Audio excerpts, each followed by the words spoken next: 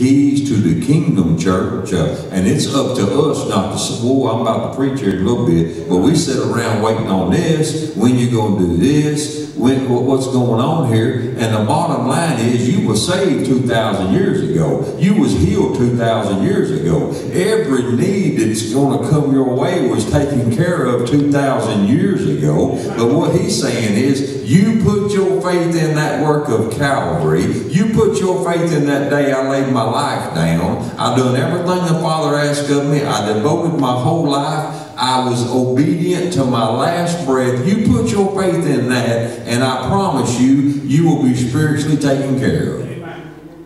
Y'all with me? Amen. No, we'd like to do that a different way. You know, I've heard it said, well, there's more than one way to skin a cat. Huh? Y'all ever heard that? Or more than one way to skin a cat. That may be so. We're not skinning cats. Amen. We're talking about drawing your last breath and not going to a devil's hell, but making sure that you enter in that pearl gate. It's made of one pearl, that you enter into heaven, that you go to that place where Jesus said, I go to prepare a place for you. That's what I'm worried about. That's what I'm concerned about. That's what it's a prepared place for a prepared people. And the only way that you'll be properly prepared is that you put your faith in Jesus Christ, and there's no other way to skin this cat. Boy, that brings me back to that bumper sticker I saw with all those religious symbols. This symbol, that symbol. Can't we all just get along? Can we all? No, we can't all get along. I'm not here to tell you that there's going to be unity in all this nonsense going on. I've said it over and over again. I'm here to tell you, Jesus said, I come to bring division. He said there's going to be a day, there's going to be a line drawn, and he said all the goats is going over here, and all the sheep are going over here. And it's not going to be about what I think or what I say. He's going to call the shots, church, and we're going to have to do things His way. Y'all with me? That's what God's looking for the church to do. Stand up and shine in these last days. It needs to be crystal clear. We should not have a world that's thoroughly confused about how to make heaven their home. It needs to be put out there so clear that you either accept it or reject it. Then it's on you. He said, if the watchman don't sound the alarm, it's your watch. You know, you're the watchman. You're on the wall. Hey, when I was in boot camp, it was called a fire guard. And I really didn't like it because they would say, well, you got from 3 to 4 o'clock tonight. And you had to get up for an hour, and you just sat there in case something were to catch on fire. You're going to let everybody know to get out of the building. And when your hour was up, you had somebody's name there, and you went in there to their bed, and you're like, hey, you're on. It's you. I'm going to bed. And that's how you make sure that nobody burn up in a fire in the barracks. But I got something a lot more important than that. It's talking about people splitting hell wide open because they never heard the good news of Jesus Christ. And if we don't sound the alarm, church, it says the blood will be on us. Amen. Amen. Man, we don't like that kind of preaching. I said we don't like that kind of preaching. But that's the truth. That's God's word.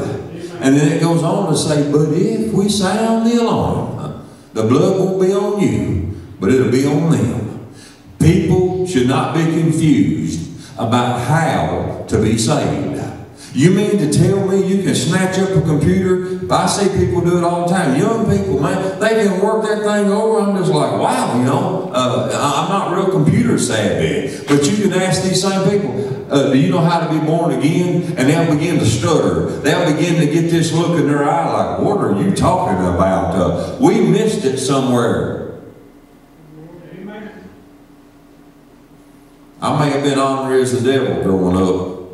But I knew how to be saved at a very, very young age. And we got people graduating college with a degree to hang on the wall. Well, I'm not even getting, this ain't what I had this morning, but I'm telling the truth though. It's a shame that somebody can go into a college, a university, and spend 4 years and spend all their time studying and all this great wisdom, and they walk and get their degree, and they hang on the wall, and they now go get this certain job, and don't have the first foggiest idea about when he told Nicodemus, you must be born again. I'm here to tell you something, church. There's more priority needs to be in our life than what's going on. And it needs to be that we know how to be born again. It needs to be that we're covered in the blood of Jesus Christ. And it needs to be that we got enough of His heart beating in us that we got concerned about people dying and going to a devil's hell. Amen. Heard it said the other day, a funeral director, he said, you know, every funeral I've ever had preached to, they preached them right on into heaven.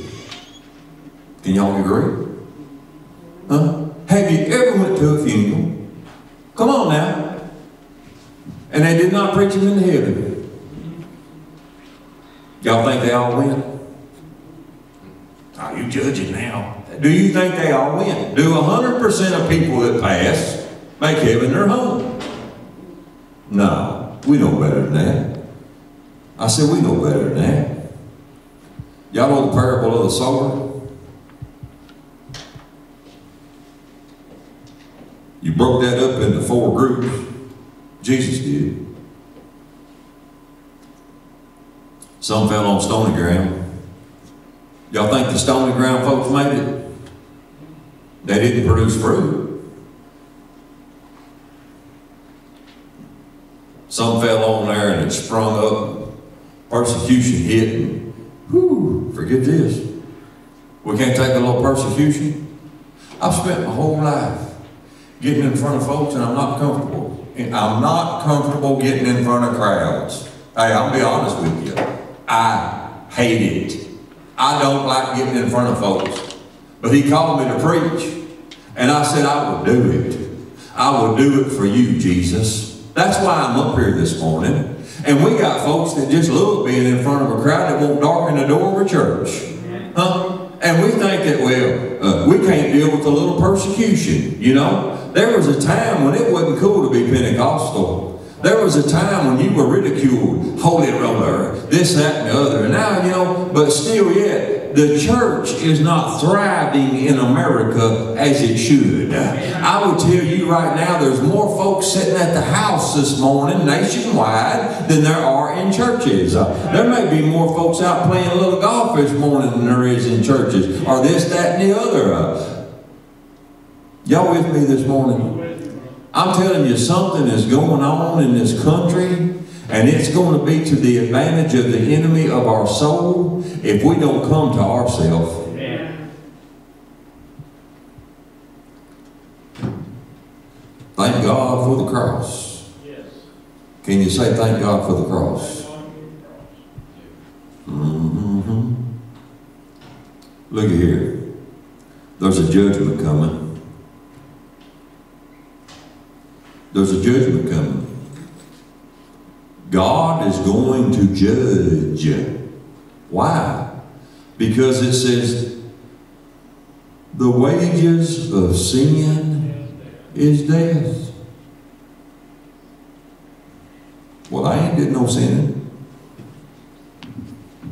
Boy, is that not the truth today? I didn't do that. I didn't do that. I know a situation. It's a little comical. Individual left a pistol in this apartment of a relative. He said, I put that up there, don't touch it. Next thing you know, he gets it out. It had a laser on it. He's going around the house. Wasn't nobody there. He's checking around, you know. Boom! It went off. It shot through the wall. Hit another apartment, went through their wall, and hit above the bed of a child. It was loud. And these apartments, he was on the 2nd floor, they all had doors. Everybody comes out of their door like, you know what he did? Leon, he come out with them. What's going on? He tried to blend in. I ain't done nothing. See, that's how it is in the world. The wages of sin is death. Well, I hadn't done anything wrong. I hadn't. What you talking about? We better come to a place where we can look ourselves in the mirror and say, I am guilty. I am not perfect. I need God's mercy. I need God's grace. Hey, I messed up. It should be okay to mess up. You know what, though? We can't. We can't. Because, I mean, look at the media. You know, we are all human beings who have, we're tempted. We have weaknesses. We have frailty. We cannot do this on our own, but we're expected to. And oh, God forbid that somebody in the church slip and fall in a mud hole because they will crucify him. And it's just really the opposite of that. This word is full of provision that you can lean upon the grace of God that will carry you through. We live in a day of grace, but we got to admit something, church. We're wrong. We're wrong. Y'all with me? Amen. You know, it's no wonder. I mean, I've heard it my whole life, but the world will say, well, if brother so-and-so is going to make it, I'm going to make it too. Y'all ever heard that one? Yeah. Man, I've heard that my whole life. We shouldn't give them a reason to say that. I said we shouldn't give them a reason to say that. You're right. If you're going to be accused, it needs to be falsely. And if you are being accused, you need to get that under the blood and set yourselves in a different direction and begin to get a hold of Jesus Christ and the work of the cross so that you can be free. Amen. I said there's judgment coming. And there's only one way to escape. And it's not going to be because you didn't do nothing. No. All. It says all. Y'all know what A-double-L is? That's all. All have sinned and fell short of the glory of God. So what can I say about myself? I think I'm doing all right. That's not what it says. All have sinned. That's all I can say about myself. I have blew it. Get over it. Now we can go to work. Now we can get about the Father's business. Thank you for the cross. Can I share a verse with you? That work saves us from that judgment. You know, they say, hey, I got a judgment against you. You owe, boy, this will be terrifying, but you owe the IRS $400,000. Are you a fan of the IRS? Anybody? At one time they talked about we're going to do away with the IRS and everybody just pays 10% of their income. I thought, man, sign me up. This is sounding good. And you know, I've heard it like that. If it works for the church, it'll work for the government. And they said if everybody just paid 10% of what they make to the government, we can have free health care. I don't know. I'm just saying I've heard this. But there's people that aren't going to do that. Just like the other part. I'm trying not to get too sidetracked, but the same way people won't give a tenth of their income to God, they wouldn't give it to the government. So we have to have the IRS. And it's their job to go out, you know. The church isn't like that. It's more lenient, I guess you might say. But the IRS can send you a letter that will just mess up your day. There's a judgment against you. There's a judgment against us spiritually because what we have done of our own free choice, our own free will, there's a judgment coming. And because of the cross of Calvary, we get out of that. Let me share it with you. John 5, verse 24. It says, verily, verily, I say unto you, he that heareth my word. You see the significance of hearing the word? The only way this is going to happen is if you hear the word. The reason people graduate college and don't know how to be saved is because they have not heard the word. I say shame on mama and daddy for, you know, that you focused on all this and you did this and you got them through whatever the case may be, but you dropped the ball on hearing the words of Jesus Christ. And he had this to say: the wise man built his house on what? These words of mine. And there's many, many people that have built their house on sinking sand. Huh? He said, if you hear my word and you believe on him that sent me, you have to hear, you have to believe. Oh, I heard. That's not enough. You have to hear, but you have to believe. It says there, he has everlasting life. Aren't you thankful that you have everlasting life? Aren't you thankful that you heard the word and you believe the word? That's all that's necessary. And shall not come into condemnation, but is passed from death unto life. You're not going to come under condemnation. You're not going to come under this judgment. What's going to happen? You're going to pass from death to life. In other words, here's where you were. Here's what you had coming, and it was nothing but death. But as a result, you heard, and as a result, you believed, and you made a choice. But now you have come out of death row, and you have went into life row. And you now have the best days of your life set before you because they're now with Christ. Are you with me? Amen. How's all that possible? Because, man, I'm guilty. It's possible because of what he done for you. And it's up to us, church, to tap in. It's sitting automatic. You got a part. You have to hear. You have to believe. And now, as a result, you pass from death unto life, and you're not going to be under condemnation. You're not going to be under judgment because of what Jesus done. His people are, we're justified people. What do you mean? I've said it before, but the best way to remember that word is justified, just as if I'd never done it. Wow, that's kind of hard to get a hold of, but it's the truth. As a result of the cross of Calvary, it's just as if you never done it. You get to this place where, man, I'm guilty. Hey, yeah, I need you. It's hopeless. It's not looking good. I got death coming at me. I got condemnation. I got judgment coming at me. But his people are a justified people because of the cross, because of his work. Let me share another verse. We've heard these, but we got to have a refresher course. Because I'm here to tell you, it don't take long. I'm talking about good believers. Good, solid, sold-out believers. When we neglect the word, we'll start talking crazy. When we neglect church attendance, we'll start acting crazy. All these things, I'm not saying they save you, but I'm telling you right now, they're going to play a big part in your anchor holding and keeping your faith where it should be. And proper faith is going to produce proper works. And faith without works is dead. There's a balance here. But you show me somebody without, proper faith, they're not going to have proper works. And you can confess and say this all day long, but the bottom line is this. If we're going to be a justified people, we're going to have our faith anchored in Jesus Christ. Romans 8, verse 1 says, there is therefore now no condemnation. No, that'd be zero. How much judgment's coming your way? Zero.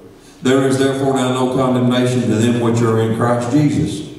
What's the main ingredient there? We must be in Christ.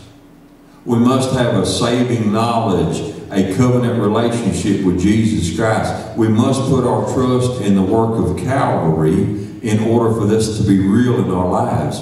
But when we do, it says there's no condemnation. Who walk not after the flesh, but after the Spirit. Yeah. There's kind of a twofold thing there. Which naturally, if any man be in Christ, he's a new creature. You should change. Yeah. Our habits, whatever the case may be, there should be a change take place in our lives as we begin to walk with Jesus. Some are like this, and some are little by little. But whatever the case may be, God should be working in our life, And there should be a distinct change. Amen. And then another thing is, a way to look at this, who walk not after the flesh, but after the Spirit. When you're trying to get God's approval, are you doing it through the flesh? Are you doing it through the Spirit? Seriously, that's something to think about. Because religion will be through the flesh. It'll tell you crazy things like, now it might not be this extreme, but go over here in the corner and do a handstand and flip up on your head and stay there for 30 minutes and then roll back over and, you know, do this. And then as you're going through the day, make sure you wash your hands 4 times a day and, you know, do this and this and this. And hey, at the end of the day, you'll be looking good. That's flesh. God is a spirit. And we need to pursue Him in spirit. Those that worship Him must worship in spirit and in truth. And naturally, if your flesh is in control, if your flesh is what's dominant, your spirit will be weaker. Amen. But let's look at what's said there. Who walk not after the flesh, but after the Spirit. So what am I pursuing? What dominates my time? What is the main thing of my life? Is it making myself happy, or is it pursuing the heart of God? Whatever the case may be, it will be accomplished through the work of the cross. Amen. We need God's Spirit in us to equip us, to empower us, like an engine is to a vehicle.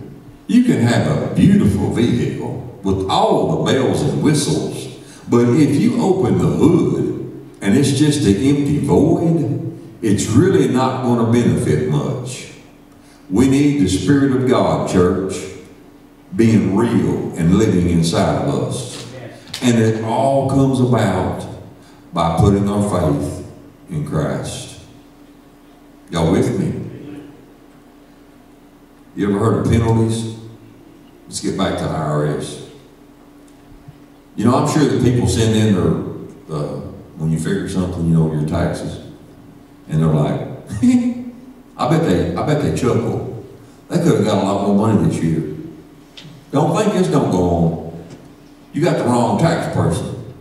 And there's things about the tax codes and this, that, and the other, and I'm sure they look and they're like, oh, they're paying in a lot more than they should, but they'll take your money and they'll keep right on trucking. Yeah. You think they're going to call you up and say, you know, Mr. Jones, you figured this wrong and you could have did this and there's this little loophole here and technically you could have had about $3,000 more, so we're going to cut you another check. No, they're not going to do that. They're going to keep your money and life's going to go on. But you mess up one time and send something in, and let's just say they overpay you 3 or 4 years down the road. Mr. Jones, we see here that back in that wasn't correct. So now you owe us $3,000 from a year or two ago, plus penalties and interest. Goes on all the time. It's unfair, but it's true. What I want you to see is penalties. These things, they mean that something is against you. Something's going to take from you. A penalty is not a pleasant experience. And there are penalties to being on the wrong side of God. Amen. Amen. When you find yourself on the wrong side of a God on Judgment Day, when's that going to be? Well, first of all, when you take your last breath, it might as well be Judgment Day, because life as you know it is over. And there have many that have went on by the way of the grave, and I promise you, when they left this realm and they entered into eternity, they found out I was on the wrong side of God. And now as a result, there are penalties. This is real. Amen. Folks don't want to hear about it, but it's the truth. And we need to look at it in that light. I'll be honest with you, there's times I would like to drive a lot faster than I'm driving. But you know the sign, man, this is 45 through here. Or you ever go through Carroll? My goodness. I'd hate to go through the town, to be honest with you. It's so slow, and you're just, and you got people, but you know one thing, you got out-of-state plates, just go ahead on speed, they're going to get you. It's called speed trap. But because of seeing that and knowing the penalties, it kind of gets me back in line. I'll lock that cruise on 30. Here we go. We're going to endure. Why? Because we don't want to suffer penalties. And there needs to be times in our spiritual life that we recognize something. There are consequences to sin. There are penalties that come along with not righteous living, but unrighteous living. And we should have something on the inside of us that would keep us on track because of penalties. Amen. Because of the cross, you can escape all penalties. Would you not feel good? Say you were that individual that owed $400,000 to the IRS. And then you got a letter. Mr. Jones, it's all been waived. The interest, the penalties, everything. Your balance is 0. You know them ones that you can't get to clap in church or, whoo! I bet they wouldn't end. Give them a $400,000 release. Now, they'll come alive. Well, I'm just this. You wouldn't be shouting in. They'd be up doing the happy dance. $400,000 you no longer owe. I mean, you know, you'd like to go out and run around the house shouting. Come on. You find you a new burst of energy because that would do something on the inside of you. Going from owing $400,000 to not owing a dime. That's what takes place when you enter into a covenant relationship with Jesus Christ. All that sin that was coming at you, that was going to bring you death and eternity in a place of flame and torment where the worm died not. I'm telling you, it's a hideous place you don't want to be. And he says, it's been wiped clean. You're as pure as the driven snow. That's what Calvary does. Amen. Can I share something I've probably shared numerous times from this pulpit?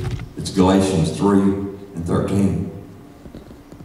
But it says Christ has redeemed us from the curse of the law. Curse. Penalty. See what I'm talking about? I've been released. I am no longer indebted to the penalties of the law. Wow. Because my faith is in Jesus. It says, being made a curse for us. How'd you get out of that? He done it for you. You remember way back, they had a custom. We released one, you know, and they thought they might say, release Jesus. They said, release Barabbas. Y'all remember that? Yeah. He was not a very good person. Jesus was a better person than Barabbas. But they released him.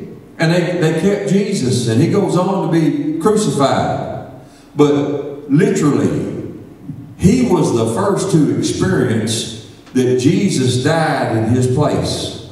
He was released, having death upon him. He didn't have to taste of that death then. You're free to go, Barabbas.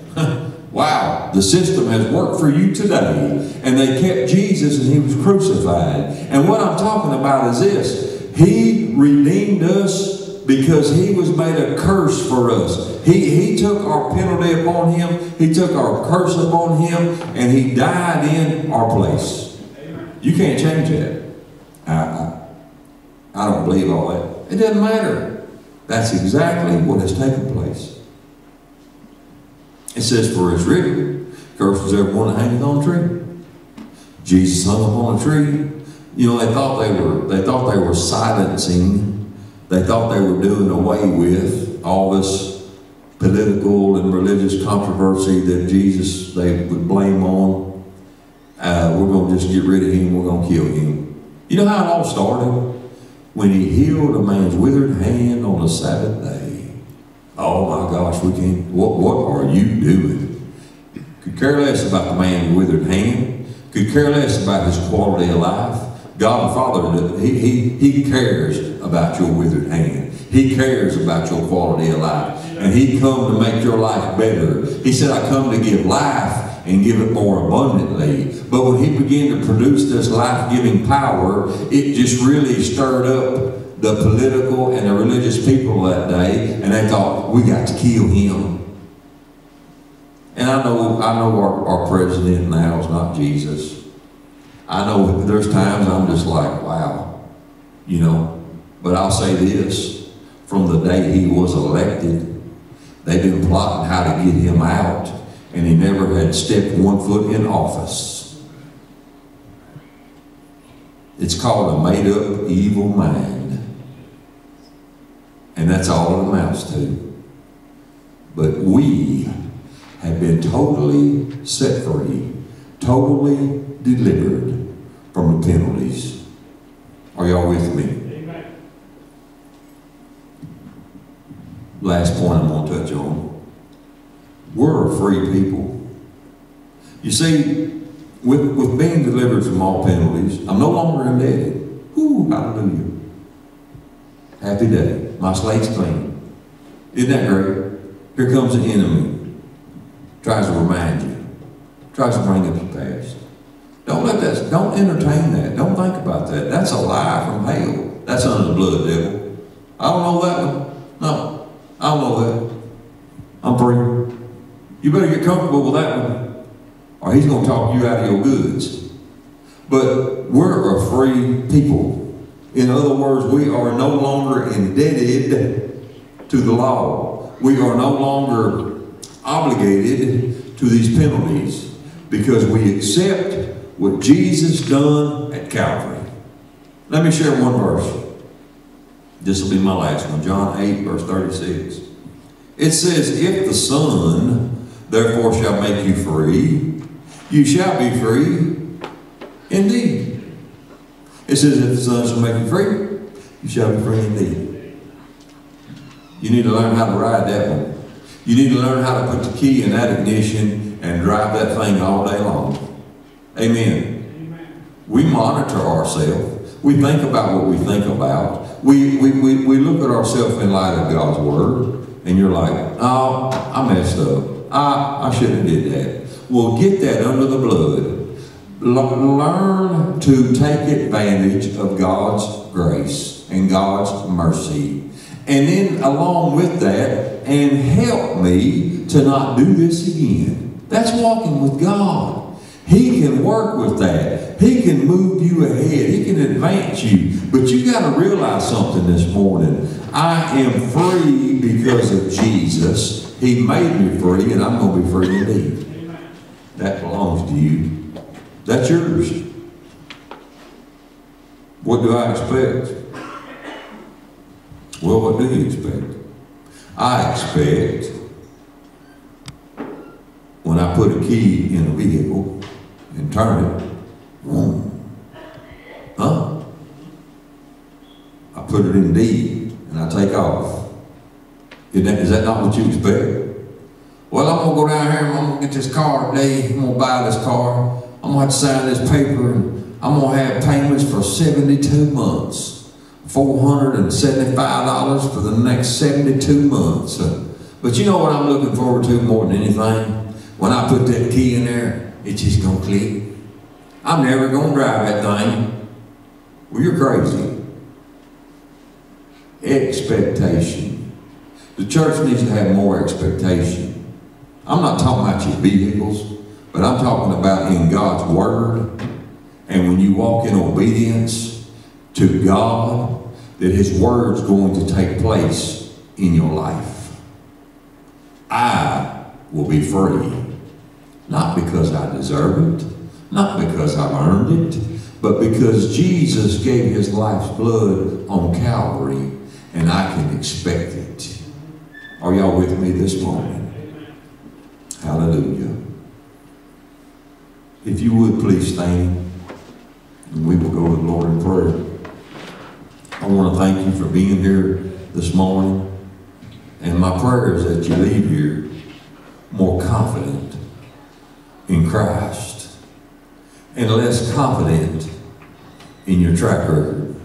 My track record really has no bearing here. It's all in His track record. Amen? Let's pray. Dear precious Heavenly Father, we come again thanking you for this time that we have had here together in your name. I thank you for your people that have been faithful and come into your sanctuary. And we've listened and we've just put life on hold to sit and spend time with you, to hear your word. And I pray, Lord, that we hide this word in our hearts, that we could be better, that we could be more like you. Lord, I pray that we would, more than ever before, anchor our faith securely in Calvary's cross, Jesus' work on Calvary's cross, and that our trust would be there, and that we would just learn to live in you, to walk with you, to allow you to lead, guide, and direct our lives. And Lord, that we would not be hindered by the outside voices of this world, that we would be more determined than ever before to continue to fight the good fight of faith. I rebuke the work of the enemy. I rebuke the plans of the devil. And I just loose the anointing of God upon these under the sound of my voice, that you would give them life and give it more abundantly. I pray that you would bless in such a way in this week to come that everyone here would say, I know God done that. I know God moved on my behalf. Thank you, Jesus, ahead of time for what you're going to do. And we'll give you all praise and glory. And the church said, Amen. Smile, shake hands, be friendly.